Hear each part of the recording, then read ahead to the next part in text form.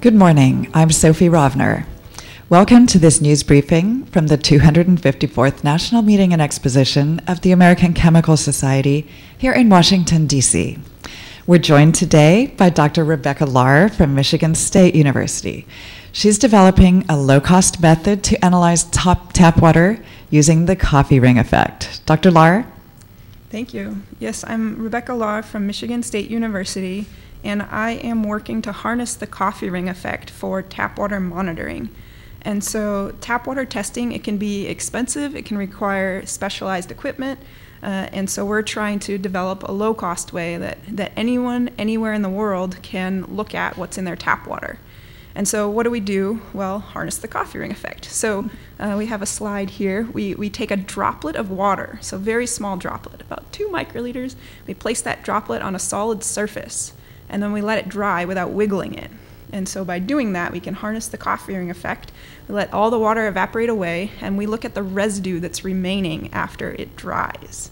And so when we do that, we find that the residue pattern from each tap water, from every tap water, is unique. So we get a fingerprint of that tap water based on the residue that's remaining after the water evaporates away. And so these patterns are intricate. It's quite interesting to see how different they could be. But it all makes sense when you think about the chemistry behind it. The chemistry and the physics is pretty remarkable. So the coffee ring effect is what we're looking at here. And so when you put a droplet of solution on a slide, the edges of that droplet will get pinned to the surface. If you watch a water droplet dry over time, you'll notice that the droplet doesn't shrink in diameter, but it shrinks in height. So it's shrinking in height, and so those edges are pinned. So in order for that to happen, water from the inside of the drop must move to the outside of the drop. So water's moving from the inside to the outside of the drop, and that's moving particles. If you have particles in your solution, it's going to move those particles from the inside to the drop edge. And then as your water droplet, if you have a water droplet on your table and it's evaporating over time, the angle between the substrate and the water-air interface is going to decrease over time. And that angle changing squishes particles into place based on size. And so for tap water, we have some particles in the beginning, but in Michigan we have groundwater. It's very hard groundwater, so we have lots of ions in our groundwater. And so these ions form particles. As that water sample dries, you're forming your particles. And so you get these patterns because you have your particles moving around in your droplet. You have different types of salt forming different types of particles over time. And so you get intricate patterns through this. And so we're trying to harness this to be able to monitor water quality. And we're also using this as a tool that we can use in science classrooms to help students learn more about their tap water. So I can have students bring in any aqueous solution that they're interested in into my chemistry class. So they could bring in tap water, they could bring in surface water, a beverage that they drink regularly, and then we can look at the patterns and see some information about the composition. So we're really trying to harness this. We've got a long way to go with the research, but we're working hard to harness this phenomenon for something that we can use, something that could be used as a low-cost monitoring tool. And so this image here is just a few different patterns. So the fingerprints we're looking at here for different types of waters, you see different crystals in those different patterns based on the water chemistry. Do you want to say anything more about that? Okay. All right, thank you very much. Are there any questions? And if so, please state your name and affiliation before you ask your question. Hi, so it's Kath O'Driscoll from Chemistry and Industry magazine. I wonder, is this method quantifiable at all? Can you actually tell how much of something might be in there? So we're still working on many of the details of this method. Let's see. So we're working to correlate features in the image to concentration. So looking at when the particle, if the particle count changes, so we can quantify that, using ImageJ software, you can count how many particles you have. And then you can look for correlations between particle count and your concentration. You can look for correlations between the amount of material, so the general coverage on the slide, and your concentration. So it really depends on the solution. So if you put in different concentrations of something like iron chloride, you'll get a different result than if you put in something like copper chloride. So it's specific to each component, and we're working on the quantification. I understand as well that you're compiling a library of different water coffee rings. Is that from different areas? I was wondering maybe how consumers might be able to test whether their own water in future is safe, or the quality of their own water, just by judging their coffee ring against the standard, if you like, what it should look like. Mm-hmm. So again, we're working on a few different avenues for this. One way is to just create a library and have comparison of your image to the library. But another way that we're envisioning for the future is to look at these and identify them kind of like a tree identification guide, right? Where you look for a certain feature and that tells you might have one type of water, and then you look for a second feature and it tells you that you have something else in your water. But also using computer modeling. So a user could just put this into a database and that will help them determine the concentrations of things. So we have a long way to go on this, right? We're very, very new in this research. It looks promising, but we have a long way to go with that. So I'm Emma Stoy from Chemistry World magazine. I understand you can tell things like how much of the particles are in the droplet and kind of where they've ended up. To what extent can you actually identify what they might be if you don't actually know what's in there? Because obviously a sample of sort of tap water or pond water or something might have tons of stuff in there, and can you actually use this method to sort of like give you more of a detailed look at what's going on? So if we think about the solubilities of different particles, something like calcium carbonate is not very soluble. And so as the water droplet dries, you should be forming calcium carbonate particles pretty early in the drying process. And those particles, they'll look, the calcium carbonate forms certain types of crystals, right?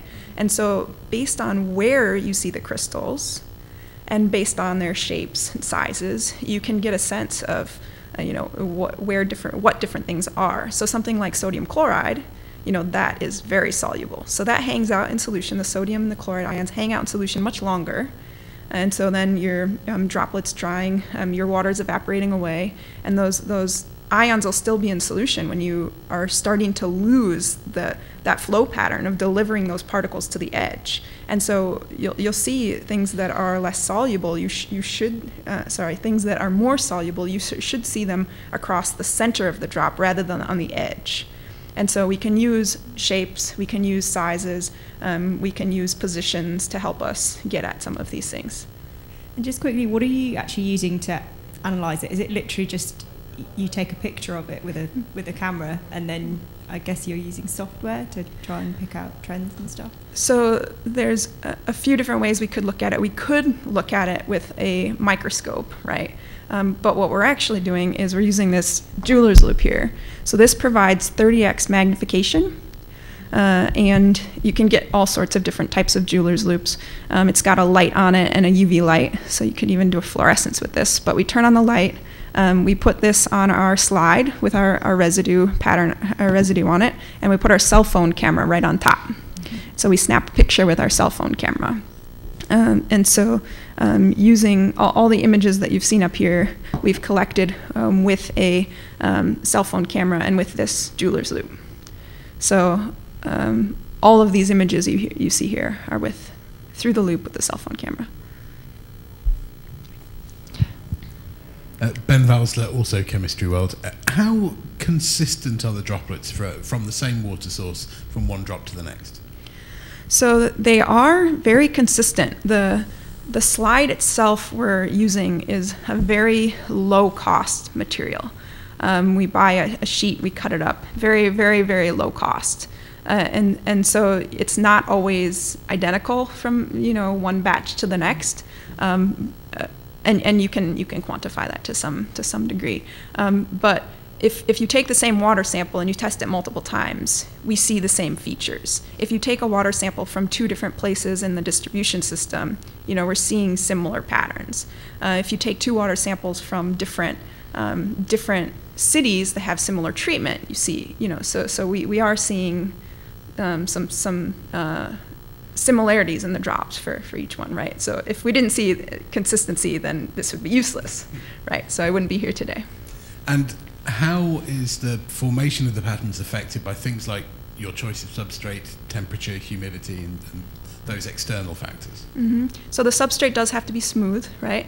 And then if it's more hydrophobic, then you'll get a larger bead. You know, there have been others that have shown that if it's super hydrophobic, you don't get pinning of the drop edge.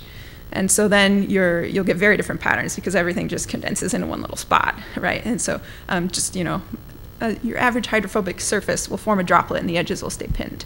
But it does have to be a very smooth substrate. You know, we want something that allows us to see it through this loop with our camera. And so it is sensitive to some of those types of things. Let's see, temperature and humidity, they also do influence the patterns. And there have been others who have done research to show that if you try to speed up the droplet drying, then you can actually make it too fast where you don't get the coffee ring effect anymore. So if you add heat, you try to speed it up, you know, then you'll change that. And some particles take longer to form than others. And so temperature and humidity, they do influence it. And so, you know, that's something that you can control, right? So we'll have to control for that. Thank you. Lauren Resch, American Chemical Society. Have you seen any impact in, let's say, urgency or demand since we've been having things like the Flint water crisis and these types of events around the United States lately? So we've been working, I've been working, many others have been working on developing lower cost technologies for water monitoring for quite some time. And of course, when things like this happen, when we have problems in our water systems, you know, we always want to have our tests ready faster and sooner to help out with some of those types of things. You know, but it's always been an issue. You know, water quality has been an issue throughout time, and so, you know, maybe what we're looking for changes, but you know, it's always been an issue. We always have wanted lower cost ways, faster ways to look at things. You know, in the research lab, when we set up a study, we're limited by what we can look at, you know, based on time and money, right? And so if we can see more things faster, then we have more data points, you know, we can go a lot further with what we've got. So yes, to some degree, you know, but we've been working on these types of things for some time. But yes, I do hope that we can, you know, have these tools to find those problems, find problems sooner, you know, to give people a tool that they can use to find those problems themselves, rather than just having to use, you know, a test strip, you know, that you can put in your water sample and get a color. You have to know what you're looking at, what you're looking for in order to use those tools. You have to know you're looking for lead and go out and buy your lead kit, right? And so if we can have more methods that can, you know, fingerprint a sample, ideally, in the ideal world, more of these tests where you don't have to know exactly what you're looking at, then in theory we can find more of these problems faster. And also I think it's really important to involve more people in the water testing and do more tap water education, you know, in our in science classrooms, so that people understand water a little better and know what to do if you have these types of things going on. Question in the back of the room.